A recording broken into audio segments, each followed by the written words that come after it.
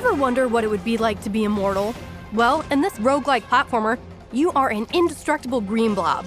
Now, while you are immortal, the body you're in control of is not. So every time your body is destroyed on this adventure, your blob of a self rolls back to the starting point and attaches itself to a new body.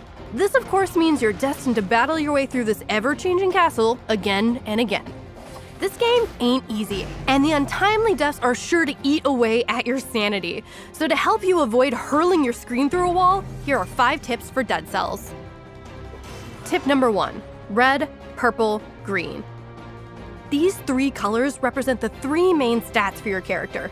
Red represents brutality, purple represents tactics, and green represents survival. Scrolls of Power will award you a point to place in one of these 3 stats, which will alter your damage, health, and mutations. More on that last one in a sec. Be smart about their placement. As you advance through the castle, there are times one stat will be more important to increase than others, so check yourself before you wreck yourself.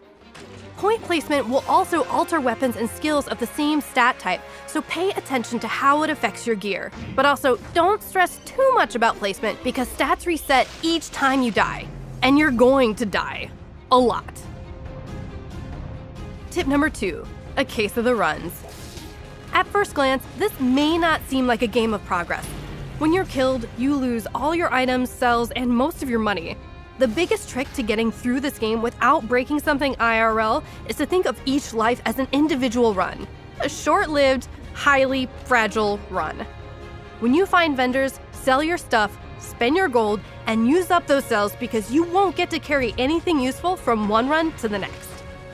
Speaking of vendors, at each new zone, you'll talk to a fella who will allow you to pick up a mutation. These mutations cater to the 3 stats and scale with the Scrolls of Power, so keep this in mind when choosing. Mutations also reset with each run, but this is ultimately a good thing because it'll give you the freedom to experiment with your build. Oh, and here's a quick tip. There's always an item after the intro area of the Promenade of the Condemned. Each run, it will spawn a blueprint until you use it. Then, it'll spawn a gem.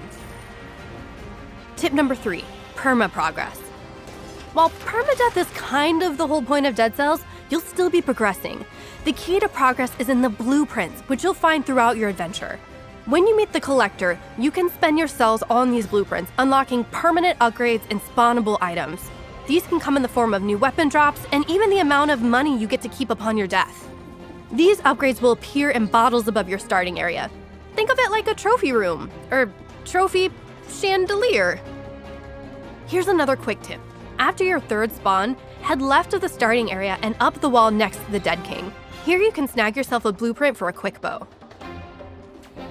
Tip 4, patterns. This game has been described as Souls-light in combat, which means there are pattern-based enemies and bosses. Every hit hurts, so it's important to properly parry, roll, and react to the flashing indicators above the enemies' heads. Other patterns to watch out for will be in the castle layout itself. While the castle changes with each run, keep an eye out for consistencies. There's always a treasure chest somewhere in the first area, and timed doors near the start of the levels after that. These should also help you navigate the castle's ever-shifting interior. Tip number 5, things that make you go, Pay attention to peculiar things because they likely stand out for a reason. Those blobs you'll be prompted to tickle are actually useful. That is, once you unlock the Vine Root upgrade after defeating the first mini-boss. You'll also want to watch out for glistening walls. Smash those walls for obvious reasons. Doors are another thing.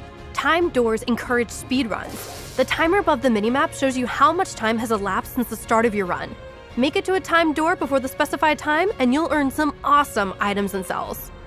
With gold doors, you can pay to open them or take your chances with knocking them down. Knocking them down will enrage the gods though, and you'll need to pay the price to lift the curse. Just keep in mind, this price can't be paid in gold. Cursed Chest will act similar to smashing gold doors, but can yield powerful weapons and gold to feed your greed.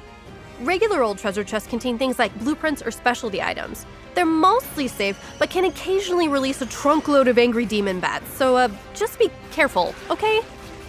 Like we said before, Dead Cells isn't easy, but it is fun and incredibly addicting.